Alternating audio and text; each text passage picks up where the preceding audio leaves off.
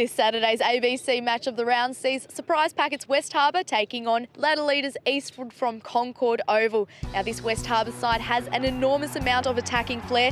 We saw it firsthand when they ran in 4 second half tries to beat Southern Districts in round 10. Confidence and momentum will be key to the Pirates having success against the Woodies.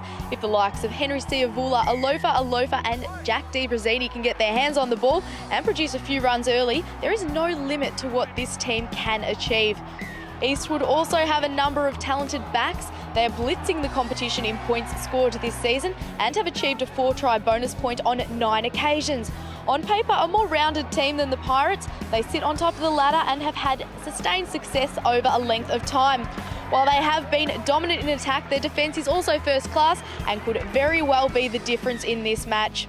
All the action will be broadcast live on ABC1 for New South Wales and ACT viewers. The national replay will be at 3:30 a.m. on Tuesday or on ABC iView.